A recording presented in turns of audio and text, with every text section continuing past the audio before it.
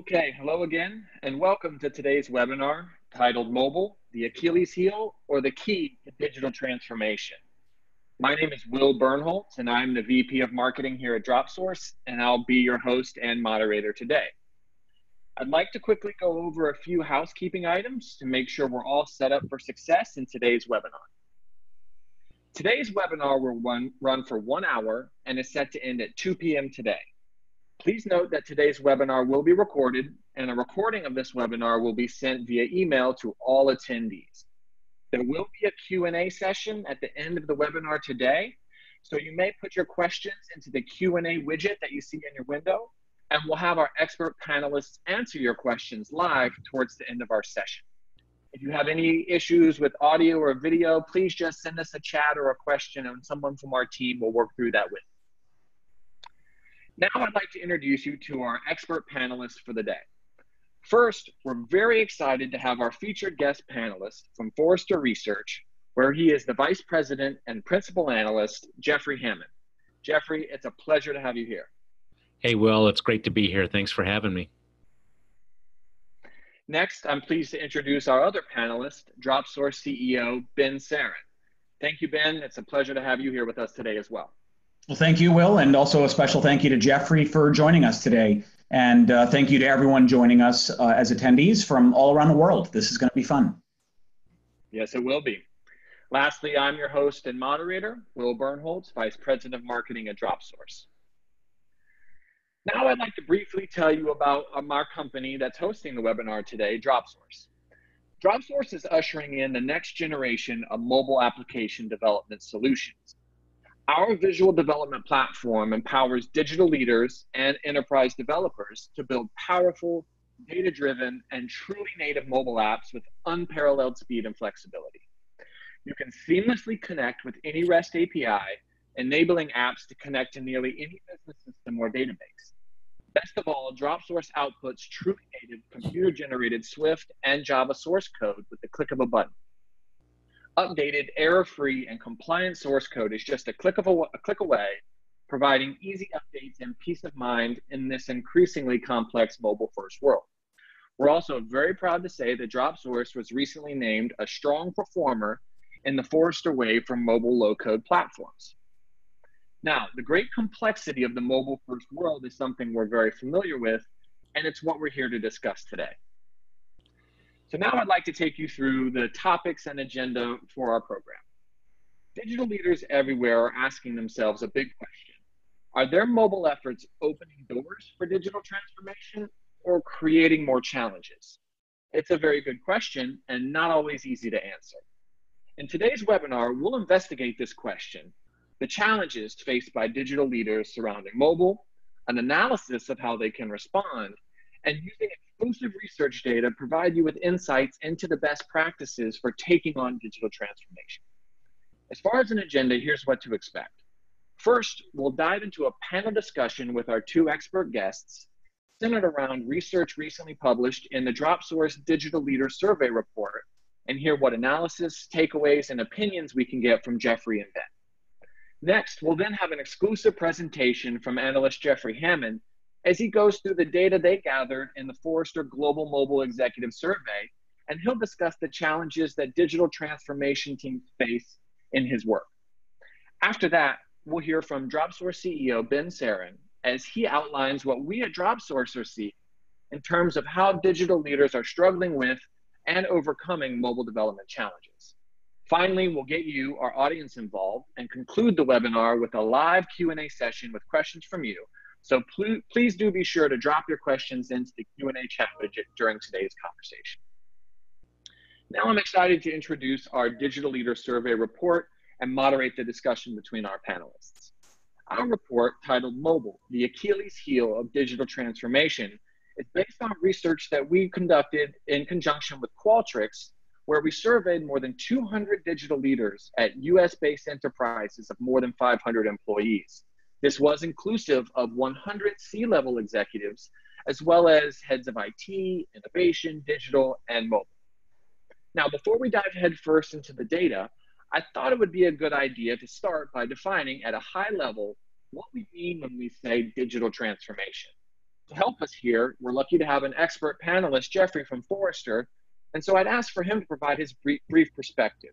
Jeffrey, how do you define digital transformation? Hey, Will. One of the things that I look at is it's not so much just updating your technology in the digital channels, web and mobile and that sort of thing. I think it's really about adjusting your way of thinking. And when we talk about digital transformation at Forrester, one of the things that we tell clients all the time is that you have to put your customer at the center of your digital transformation efforts. So technology in some respects is almost the last thing that you focus on. So digital transformations are customer-centric. As a result, you need to gather data about what your customers like and what they don't like. Your ability to act on that data at speed is one of the things that allows you to get in front of your competitors. And because of that, you have to create teams that are culturally agile and able to execute quickly from a process standpoint. So digital transformation is about being customer-led, insights-driven, fast, and connected across all the different parts of your business. Thank you, Jeffrey. Ben, anything you'd like to add? Yeah, thanks, Will. I guess what I'll add is that I in sort of abstract terms, if you will, there was a time not too long ago that, the technical skills that someone needed to perform their job were uniquely different, and those skills were greater than the technical skills that they employed in their non-work lives. So, this was true whether you were a factory worker, a court stenographer, or a white-collar executive. There was a time when employers, for example, wanted to know how fast you typed, how many words per minute. That needed to be on your resume. And while that seems almost funny today, it's a good example of the entirely unique skills that people needed in their work lives. And today, it's a totally different world. In fact, the technologies that we interact with every day at home and in our personal lives is arguably more sophisticated than the many technologies that we use at work. So the situation is almost completely reversed. In other words, in our everyday lives, we're speaking to our computers, we're accessing the internet in seamless ways across multiple devices, and uniquely, we're engaging with technology during all our waking hours. We're speaking to Siri and Google and Alexa, running home automation technologies for our light bulbs, refrigerators, security systems, and depending on smart thermostats. And we're getting our entertainment fix in new ways too. So I think in many ways, businesses and companies are really behind the technology trends that we've grown accustomed to in our personal lives. So businesses and organizations of all kinds are behind the eight ball. And with the next generation coming up, they have a unique expectation that only digital transformation can deliver. Thank you both for that. Another term that we're using a lot here today that I think is worth defining is, what exactly do we mean when we say digital leader? In our view, a digital leader is anyone in a role that oversees digital initiatives, innovation, execution, such as chief digital officers as an example, but could include other roles too. Some involved in IT, but not specifically only IT. Primarily, digital leaders are those inside organizations undergoing digital transformation that place heavy strategic value on communication, creativity, and a willingness to explore how technology can be used to successfully address business challenges. Now, let's jump right in and take a look at what the research data we gathered this summer and earlier this year showed us about how mobile appears to be the Achilles heel to digital transformations. So according to our research, 62% of digital leaders say their progress towards digital transformation is mature. It's good news. But 84% also confess to being behind the eight ball with mobile. This creates a bit of a contradiction. Jeffrey, let's start with you. What do these data points, and more specifically, what does the contradiction here signify to you? Well, I'll tell you, well, in some ways, it's aspirational versus reality. And I see this in other areas when, like, for example, we survey technology professionals on their use of Agile. And in our most recent survey, over half said that, 75% of their teams in their organization are using Agile. And yet, in my inquiries every week, I'm I'm working with them through the basics of scaling Agile and the challenges that they have. So I view their view on mobile as a specific aspect of their digital transformation, and they're challenged the same way that they're challenged with agent technology, the same way that they're challenged with voice, the same way that they're challenged with making artificial intelligence part of their strategy. The reality is if you've been in your position for any length of time, you don't want to go to the CEO, and digital transformation is a boardroom topic, and say, we're not mature. I mean, we'll imagine if you were about to go to Ben and say, hey, you know, our digital transformation is not mature. It would be a hard conversation to have, because it would be something that Ben would care very much about. So I think when you really look at this, you have to probe underneath that maturity statement and look at specific practices, what folks are doing. And when it comes to mobile, we see a lot of barriers that companies struggle through. They are barriers with respect to talent. They are barriers with respect to process, with the culture of how they deliver, and also with the technology. And it's only understanding the maturity of these sorts of next level down type of things that you get the honest admissions of the challenges that organizations face. Mm-hmm. Ben, what's your take? Yeah, I've had a lot of time to consider this data, and like Jeffrey, I get a little hung up on the word mature. What does that really mean? It's such a subjective word.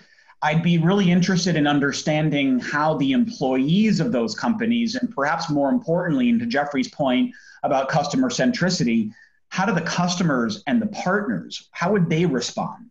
So I suspect that there'd be a notable delta between what the digital leaders think and what these stakeholders think.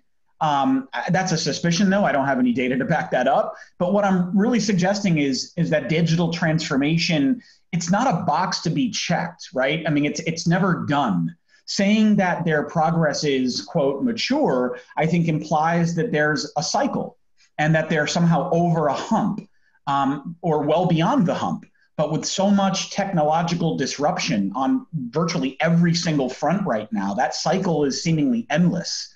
So I'll just add this too. I think that a lot of digital leaders look at upgrading their systems to more contemporary back-end systems or cloud-based systems as the biggest effort. And that's true. It's a lot of heavy lifting, and that takes a battalion of people to see through, but that's just the start.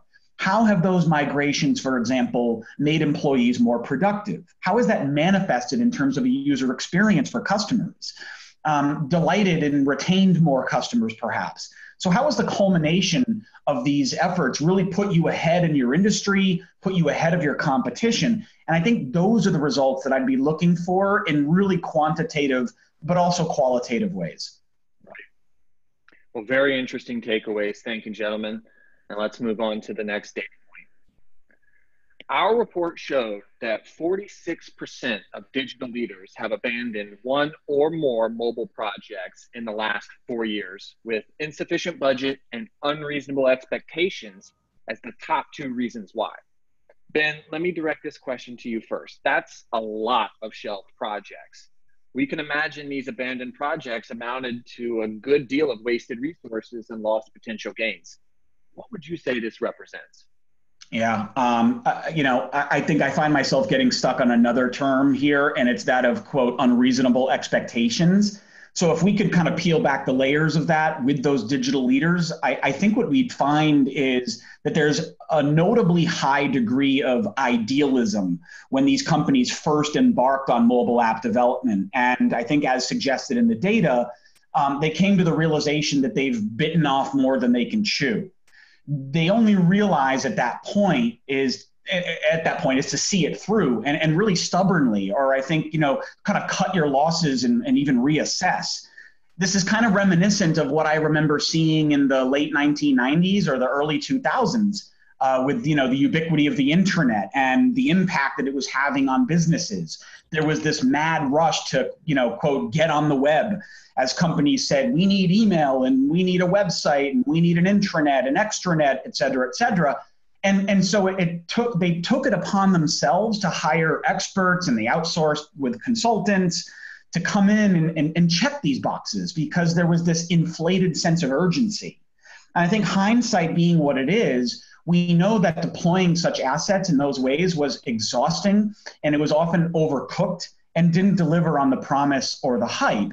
And it was putting the cart before the horse. Or in other words, more practically speaking, it was wasted money, time, and human resources. There were good lessons learned for sure, but those were costly lessons. And I think we've seen this movie before, and we're going to see it again. Thank you, Ben. Jeffrey, for you, what are you seeing in your client interactions? You deal with organizations of varying sizes as pertains to abandoned mobile projects. So I always tell my clients, when it comes to building mobile apps and mobile experiences, you have to treat it as a marathon, not a sprint. And what I mean by that is I'll often see digital organizations that kind of look at what they're doing in the space almost like they would a marketing campaign. So they will build an application and maybe even treat it as a project. And then when the project's done or the funding runs out, it's like, what do you mean we have to update these apps? I saw a lot of that in the consumer product space over the past couple of years, where especially in different countries, you'd have the local marketing organizations contract out with a local agency, and they build an application around a certain brand, and they'd launch it, and they would declare victory. Well, you are building products, and if they are done right, they are going to have a long lifespan. They're going to require regular updates. I usually tell folks that you need to plan for the capability to do 6 to 8 updates a year. If you look at your average consumer's mobile device, if you're lucky, they have somewhere between 50 and 100 apps on it in average, and you've got to fight for a place to be in number 50 or 100. So if you're creating 6 or 7 applications for that client, are you going to get that many slots on their phone? So, if you've got a bunch of different efforts instead of, a really coordinated, focused effort, kind of the equivalent of marathon training, it's easy to fail. Now, there are good failures too. When you can quickly do experiments, figure out what works, and then respond, based on customer feedback in the App Store, based on the analytics and the telemetry that you've put in the application, and hopefully you're doing that, then your ability to respond quickly and capitalize on opportunity and recover from failure can actually be a good thing. Just like when you're doing marathon training, sometimes you don't finish your long runs, and that's just as valuable an experience as the short jogs. So you've got to think of it as a marathon and prepare your execution with the same amount of deliberation. Otherwise, you end up with zombie apps, and the App Store is full of them. Mm.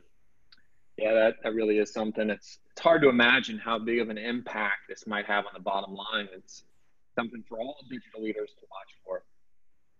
Okay, moving on, I'd like to come back to something that we actually saw on a previous slide, which is that our research showed that insufficient budget and unreasonable expectations were highlighted by digital leaders as the biggest challenges they face in their efforts towards successful digital transformation and mobilization.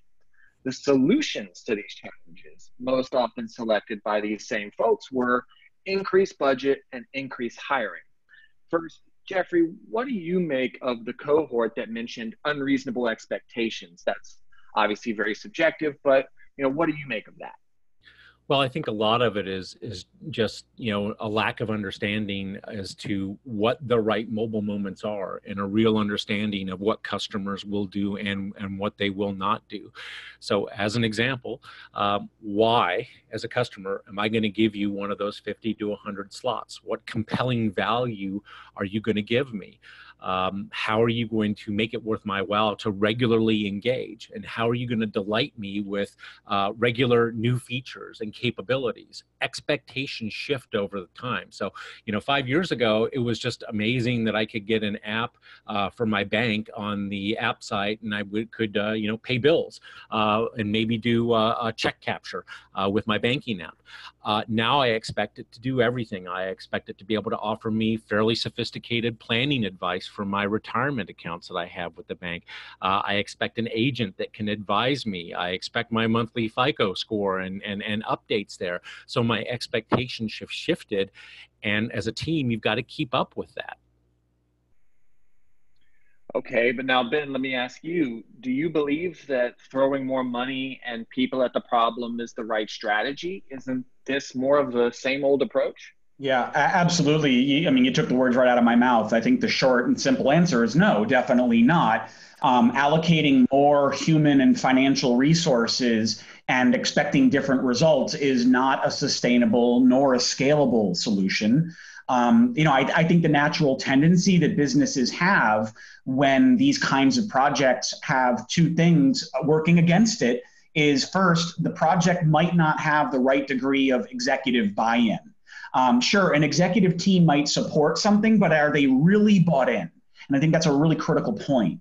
And furthermore, in my experience, a lot of executive teams only understand digital transformation in an abstract and conceptual way.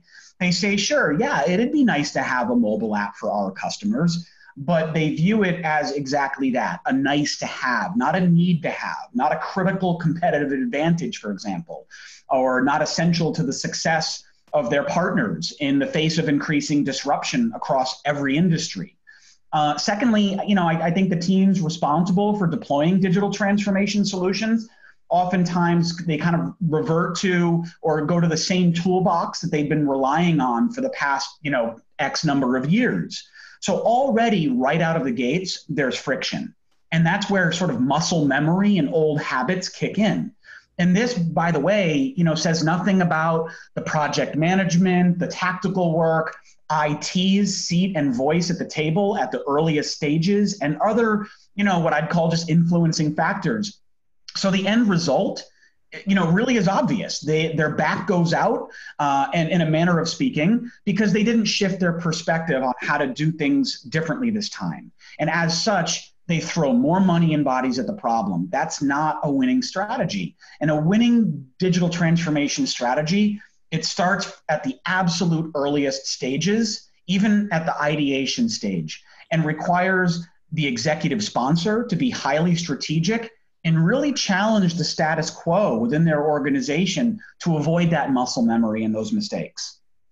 Just as an example of that, Ben, I think back, maybe 5 or 6 years ago when, I was traveling and folks were like, well, people will never transact, significant amounts of e-commerce on mobile devices. They'll wait to go to their desktops. And I remember the first time I booked a hotel room on a mobile device on an app. Mm-hmm. And, the reason I did it was because, I got halfway across the US and realized I didn't have a hotel room for that night. And I was in an airport. And so I certainly wasn't going to pull out my laptop. And now look at where I am now, where that same hotel chain that I use as a loyal customer has made it so easy for me to book that hotel room through the mobile app.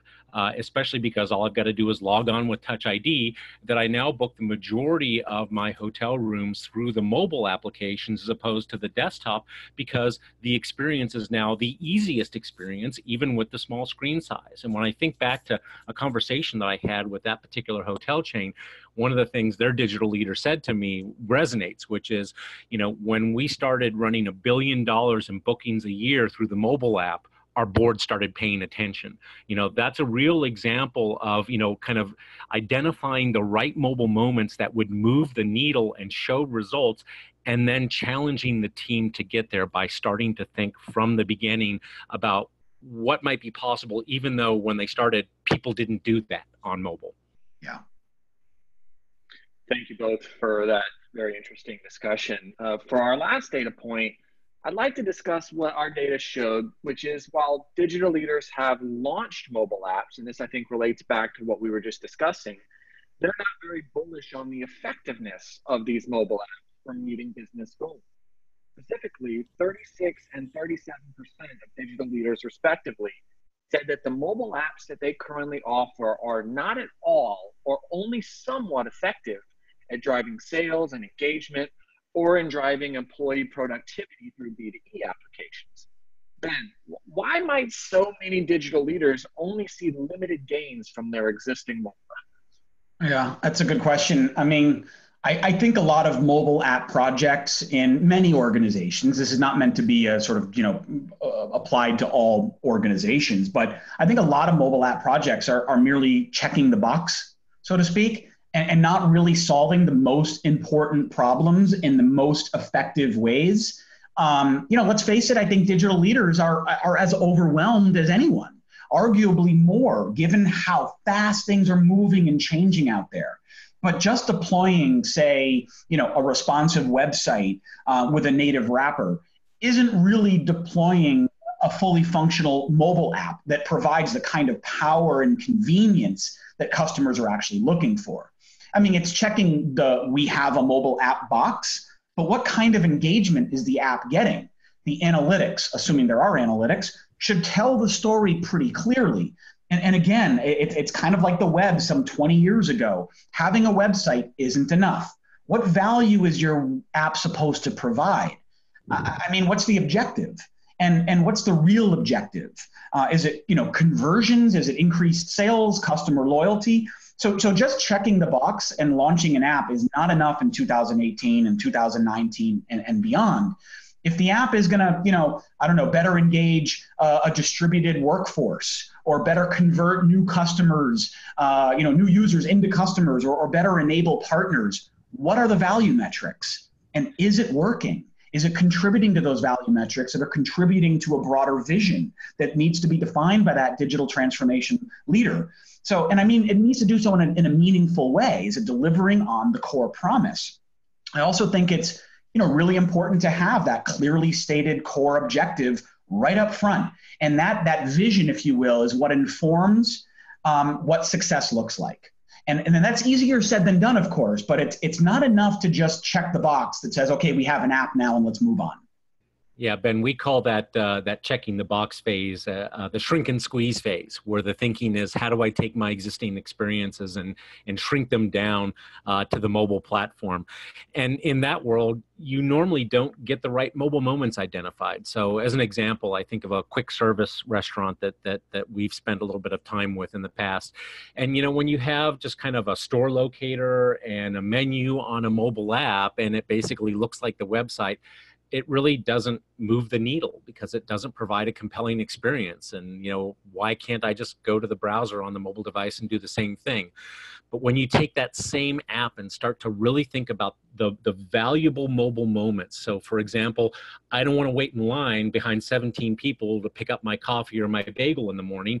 But if I can skip the line by ordering ahead with the mobile app, suddenly that becomes a pretty valuable, valid use case. And now you've got revenue flowing through that application.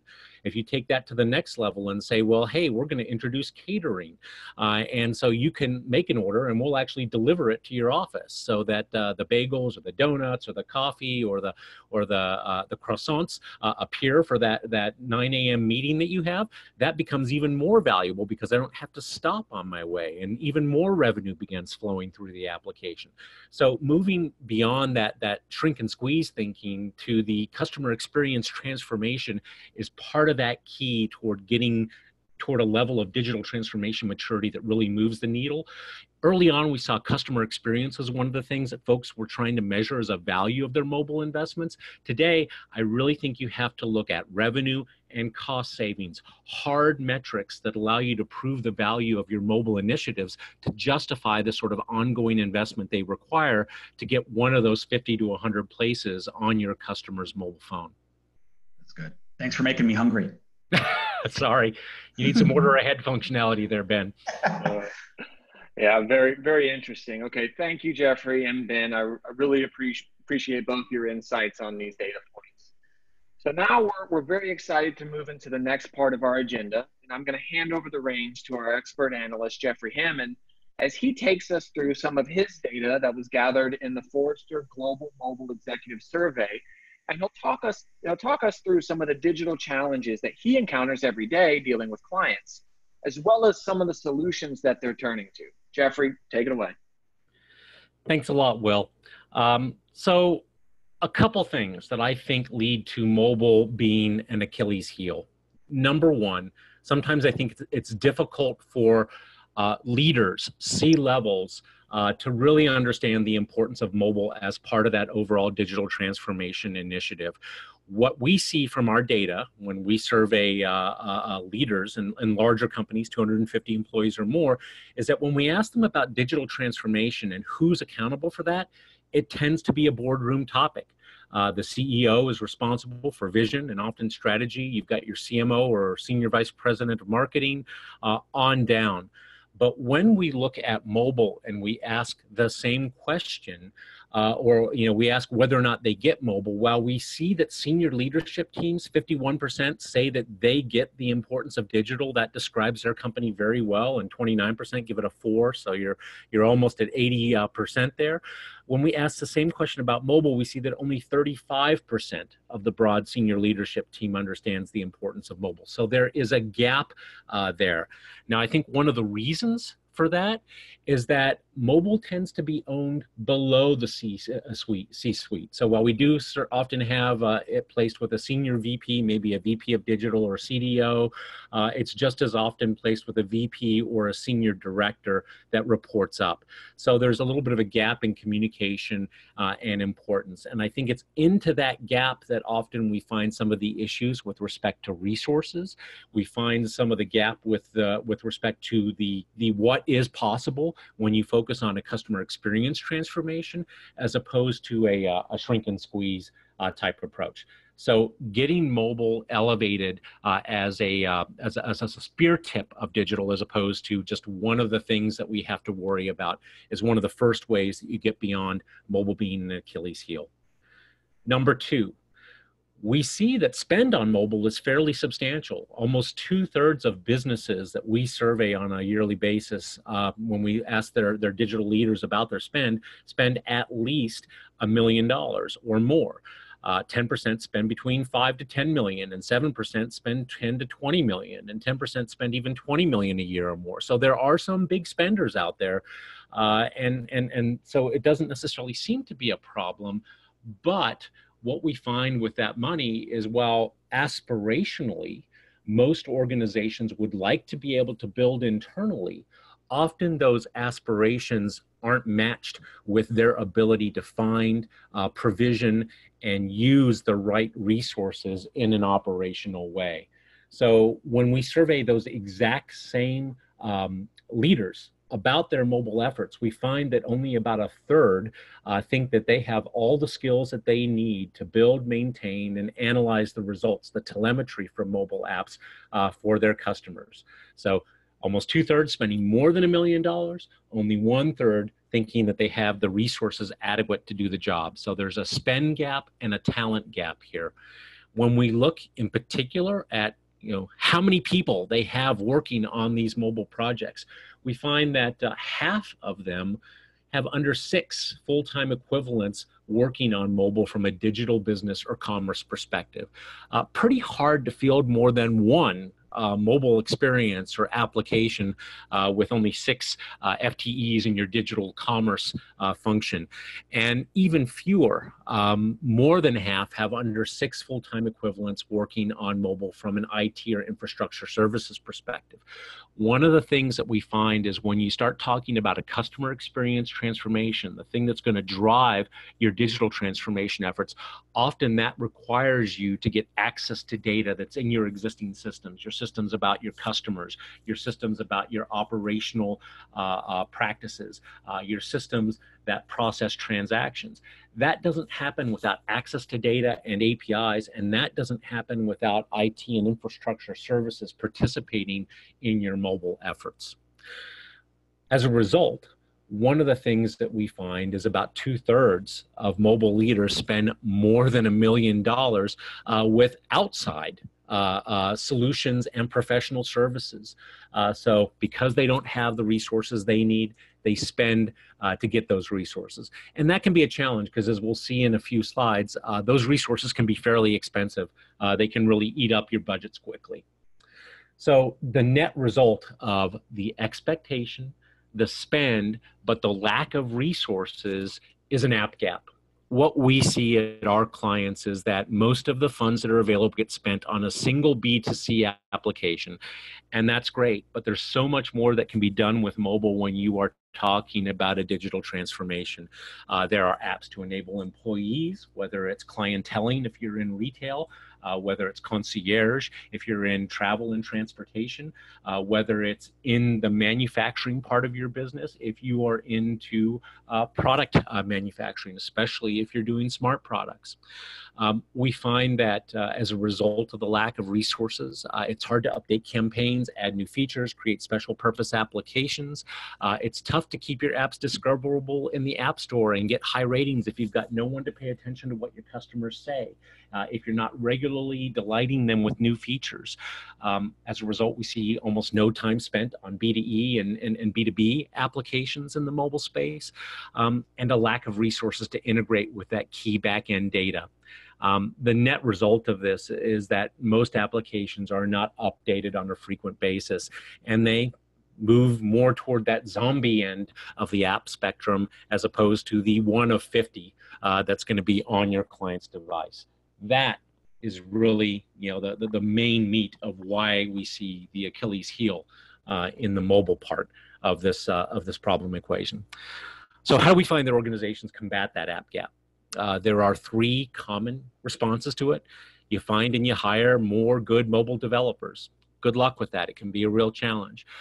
Folks hire digital agencies, they hire systems integrators. They essentially throw money at the problem to buy those resources. It's like a free agent strategy if you're the Yankees, and they get the best talent they can. Or they buy packages. They buy mobile applications that they can customize, and they use what limited resources they have to customize those applications. Now, the problem with doing that is your competition can do the exact same thing in your industry, and they can also customize those applications. In some cases, the vendor ends up taking the money from one vendor as part of that investment, using it to build features for the other vendor. So it becomes a little bit of an arms race. Now, let's take a look at some of these things. Hiring new developers is easier said than done. When we polled those digital leaders and asked them about what keeps them from putting application updates out more often, while about a third of them said, hey, we're doing okay. Many of them said, we just don't have the resources. We can't update our back-end infrastructure. So even if we had new features, we don't have the data that lights those features up, and we don't have the resources to do it. We often find folks that say, hey, our IT organization or the organization that owns developers is, a project-based organization. So we do a project, and then when that project's done, they get allocated to another project, and we can't get those developers, designers, QA folks back. We find that there are a lot of process problems. They don't have the right skills. They don't know how to prioritize the right features. They don't use an agile development process, so they can't do multiple updates in a year period. Lots of challenges when it comes to just trying to grow your talent base. However, when we go to augment mobile efforts with consultants, while we see that a lot of firms have at least one, and usually somewhere between 1 and 5 or 6 to 15, that can also be expensive. If you look at how much is spent, 37% of digital leaders spend at least $1 million on those external vendors over a 12-month period. And if you break that down, you think, well, $1 million goes a long way, but it really doesn't in the mobile space. One of the things that we did a couple years ago here at Forrester is we went out and surveyed a bunch of agencies, a bunch of global SIs, and asked them, well, how much do you charge on an hourly basis for design, development, and QA talent? If you want onshore talent that is close to you, you're going to be paying probably $180 an hour on average for design, $170 an hour for development, $136 an hour for testing. If you do the math, that works out to over $300,000 a year for a nearshore mobile developer full-time. That's basically 3 devs, and you're at that $1 million run rate. It's a little bit better if you go offshore or go with one of the majors, but even there, your budgets get eaten up fast. So, the traditional responses really give us no good result. They're all challenging. There is another option, and this is one that I'm beginning to see more of our clients working with, and that is to expand the development leverage of the talent they have by helping them to do more with low-code tools. If you're not familiar with low-code, we've been writing a lot about that at Forrester, both in the mobile and the web space. Essentially, low-code acts as a force multiplier for developers by letting them focus on the code that matters and generating a lot of the code that doesn't. There are lots of low-code tools out there in the space. They take many different approaches in terms of enabling developers. Some of the things that low-code does that you should be looking for as part of that force enablement is a faster development environment, a visual development environment, automated tooling that helps developers quickly lay out the structure and organization of their applications. Integration with corporate data, because data is one of those things that can make costs go nonlinear. A full support for your application lifecycle for multiple developers to work together, to be able to version code, to be able to submit it to an app store for publication, making it easy to make changes to the applications and get them updated. Deployment choice is an important one. Sometimes you will need to deploy back-end infrastructure in your own IT infrastructure. Other times you might want to use public clouds like Amazon or Google or Azure, and having that choice is also important. An exit scaling or runtime strategy is also something that you need to think about, because if you decide to stop licensing a tool, what happens to your application? Does your application go dead because you don't have access to the runtime? Do you have to rewrite your application? And also, what sort of cost do you have? Is it per user? Is it per application? Is it consumption based? Your costs can really shift depending on what the low-code vendor is building into their model, and that really is why you need to make sure you have a pricing model that makes sense with your deployment model. So do your due diligence, but understand that fourth strategy, the low-code strategy that allows you to leverage the development resources you have, is one of the ways to deal with closing the app gap that does create this Achilles heel. Will, thank you. I'm going to pass things back to you. Thank you very much, Jeffrey. That was very, very interesting. And we're seeing a lot of the same data in our interactions with our customers and users. Now, I'm really excited to hear from Dropsource CEO Ben Saren. Ben is going to talk us through how digital leaders are now finding innovative ways to break through some of those long-established barriers and achieve digital transformation success. Ben, you're up. Great, thank you, Will. So as someone who has experienced both successes and failures in digital transformation, and at times some very painful and costly lessons, I'll contend that the most critical ingredient to successful digital transformation really comes down to one word, and that's culture.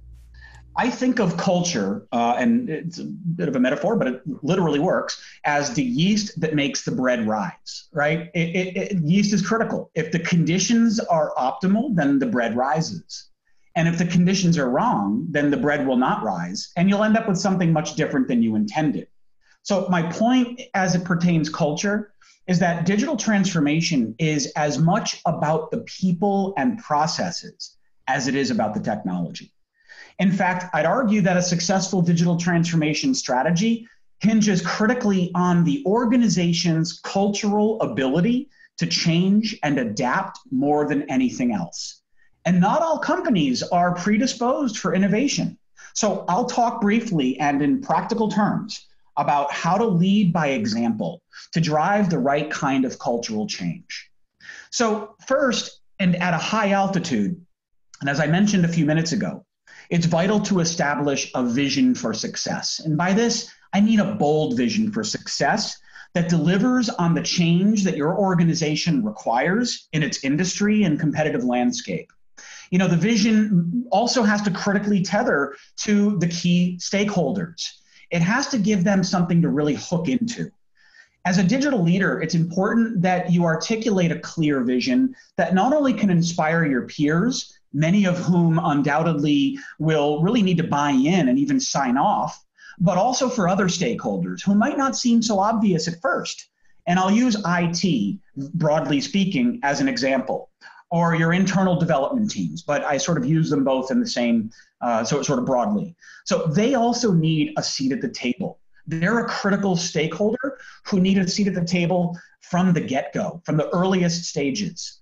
And I think you'll find that the sooner you involve them, the more effective your efforts will be.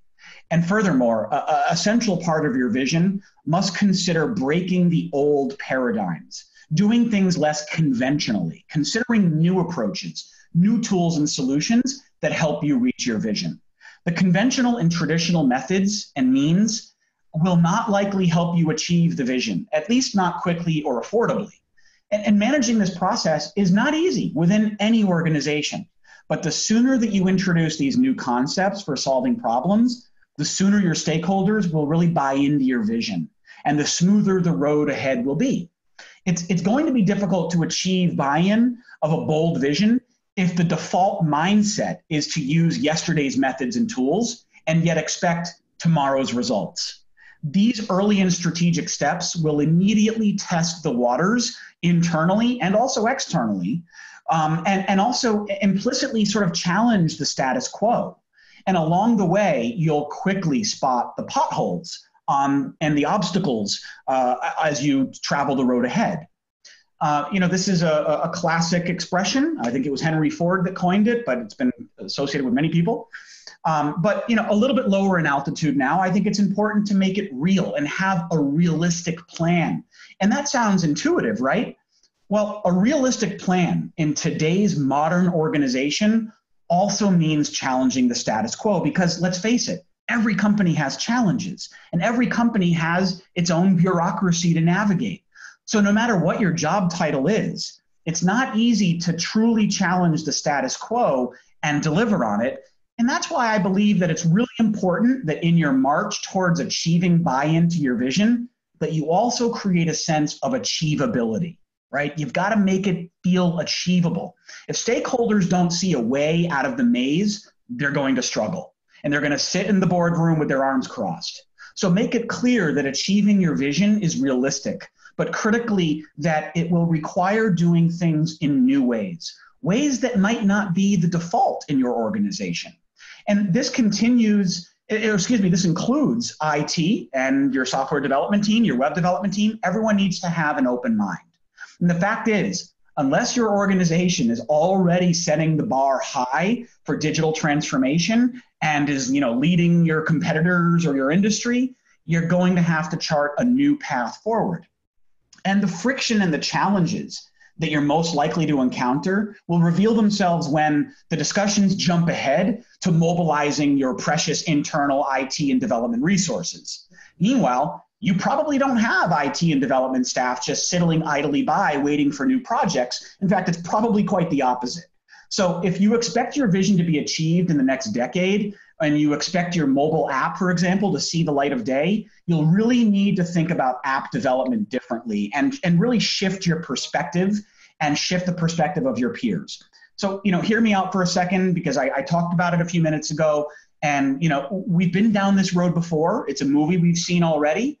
And again, if you look back 15, 20 years ago, when all organizations were rushing to get on the web and launch intranets and extranets and websites, and you're probably all shuddering at the thought of it and immediately remembering mistakes that were made along the way, you might also remember that the conventional approach to web design and development was to hand design every pixel, manually write every line of code.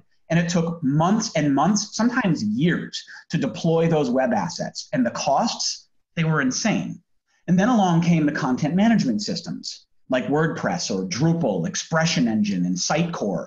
And nowadays, the idea of hand designing and hand coding websites and web applications is nuts. It's the laggard's way. So those who adopted those new methods and challenged the status quo were ultimately better off. Mobile low-code solutions are the analog to this when it comes to mobile app development. And in 2018 and 2019, most organizations are taking somewhere between 8 and 12 months to build a mobile app, just their first version of their first mobile app. And they're spending sometimes $200,000, $300,000, $400,000 just to build and deploy that first version of the mobile app. And that's to say nothing of maintaining and expanding that app. And that also says nothing of their second app and their third app.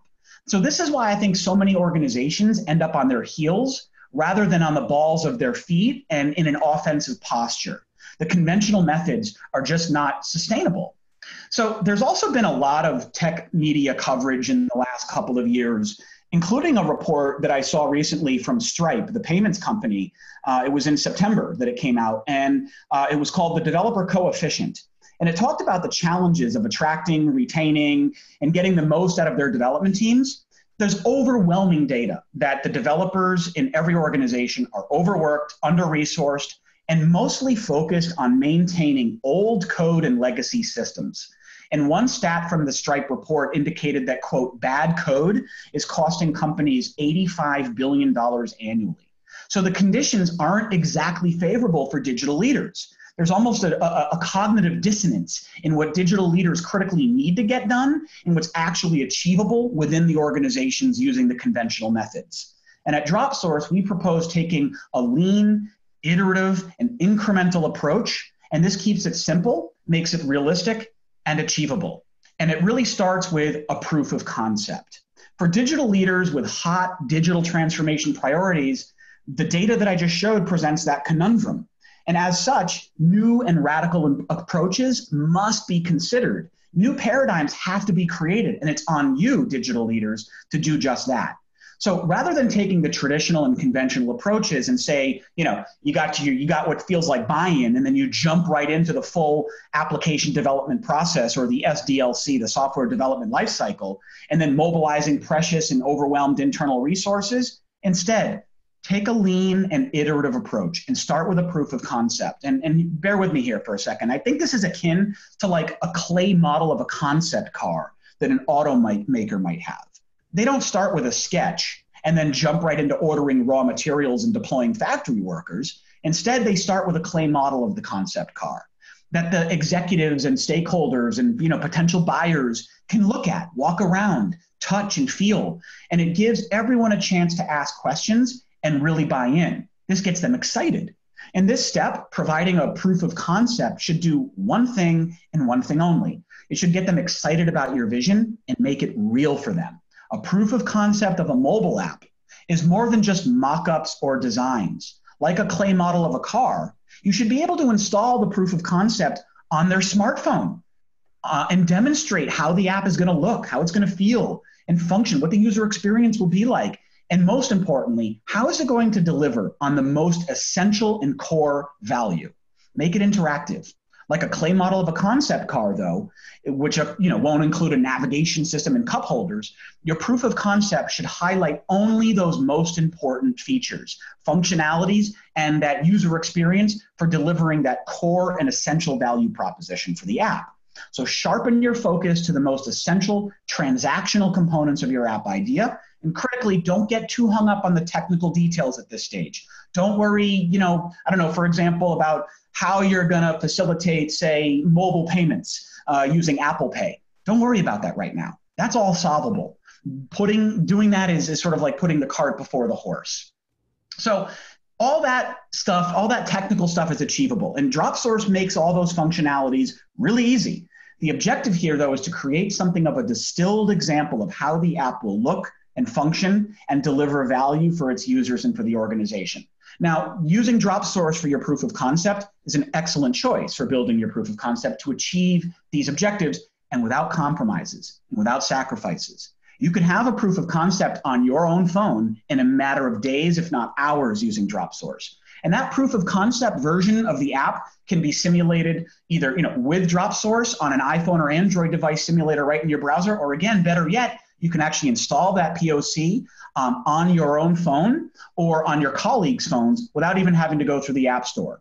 So once your proof of concept has been bought into, the next step is to start iterating your way towards an MVP, or a minimally viable product, and ultimately continue iterating your way towards a general release. So now that you've got buy-in and feedback, you can continue on this path with Dropsource and start iterating your way towards that minimally viable product. And again, don't rush headstrong into that conventional app development process. That's a recipe for disaster.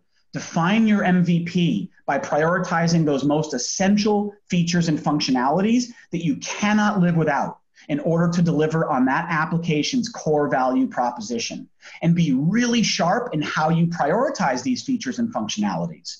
And look at them through the lens of what will directly contribute to achieving that vision that you established and contribute to the success metrics therein.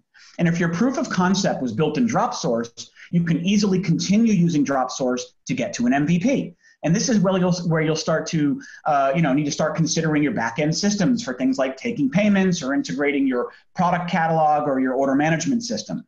And for these things, all you need is an API, which you can easily connect to Dropsource to start working with your data systems and really make your app come to life.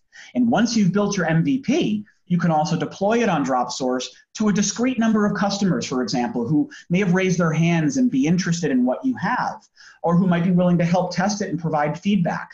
And you can involve your other internal stakeholders, whether it's the sales team or the order management and order processing team. Get the MVP of the app, though, get it on their devices and let them play with it for a few days. Now, it's critical at this point, too, to not expect to hit a home run with your MVP. That's not the point.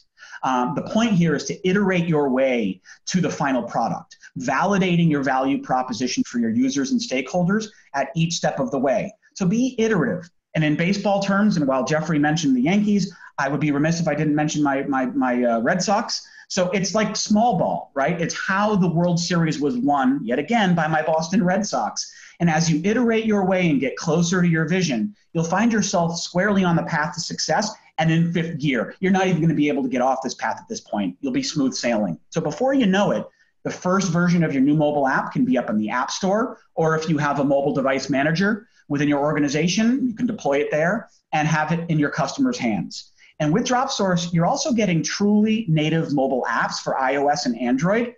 And that's not just the functionalities that you need in your app, but it's also the computer-generated and bug-free Swift and Java code that Dropsource automatically generates. We've seen customers reduce their mobile app time to market by as much as 80%, from upwards of a year in some cases to just a few weeks. What was the key to their success? They were bold in their approach. They created a new paradigm. So be prepared to challenge the status quo. Be bold. Be prepared to shift not only your own perspective, but also those who have a seat at the table. And in my experience, people respond best to disrupting the status quo when they see a vision, a plan for success, and they know that you're also going to advocate and employ unconventional means for achieving the end result. If you lead them, they will follow you. Will you make mistakes? Of course you will. But importantly, those mistakes will not be costly mistakes if you're lean and agile and adaptable in your approach and are bold in your approach. Digital transformation, when done right, really requires that shift in perspective, and it asks digital leaders to be fast, fearless, and flexible. Well, thank you, Ben, and thank you, Jeffrey. Really appreciate everything that we've heard so far today. It's been a very insightful and thought-provoking discussion. So now we are coming to the end of our webinar, so I want to open it up for our questions from our attendees so we can hear from you. Please go ahead and put your questions into the chat widget in your screen. Questions such as, what are you curious about in terms of digital transformation challenges that you're facing? What questions might you have about the future of mobile development or in the power of low code? If you would, please post your questions in the chat, and we only have enough time to get to maybe one or two. But if we don't get to your questions today live on the webinar, we will follow up with you over email. All right, to kick things off, we've had a question sitting here that I want to get to. Jeffrey, what is the most critical piece of advice you give to a digital leader heading into 2019? It would be that you need to make smart, flexible technology decisions. We see lots of interesting things changing in the space. You're starting to see voice technology driving applications. You're starting to see agents. You're starting to see immersive technology like AR Core and AR Kit. So make sure that when you make information available, you plan to make it available in a way that it can surface in potentially lots of different ways from a usability standpoint. Okay, Ben, we've got a question here. Did we actually reach a conclusion on the topic of the webinar? Is mobile, in fact, the Achilles heel or the key to digital transformation? Yeah, well, I think we did. I think in many ways, in most ways, that it's the Achilles heel. I think it's so expected by everybody, your employees, management, your partners, your customers, most importantly, your customers, if not demanded. So I think failure to deploy mobile is the Achilles heel for sure. All right, great. Well, we are actually out of time, so we'll have to get to these other questions in a follow-up session. So now that concludes today's webinar. Mobile is the Achilles heel or the key to digital transformation. I'd like to thank our panelists, Jeffrey Hammond and Ben Saren, for their expert analysis and experiences. Thank you both very much for joining us today. I'd also like to thank you, our attendees and audience, for joining us live here on this session and for your insightful questions. And again, I'm sorry we didn't have more time to get to more of those, but we will follow up. Please note that you will be receiving a follow-up email from us, which will include today's slides and a link to the recording of today's webinar. Feel free to share that far and wide.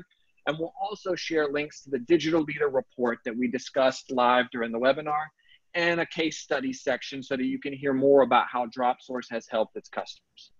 We encourage everyone to explore that report and case studies so that you can see how digital leaders are overcoming real-life mobile challenges with the next generation mobile low-code platform. Again, I'd like to thank you so much for joining us today, and we'd encourage everyone to get in touch to learn how low-code can help your organization ignite their digital transformation. Have a great day, everyone, and again, thank you.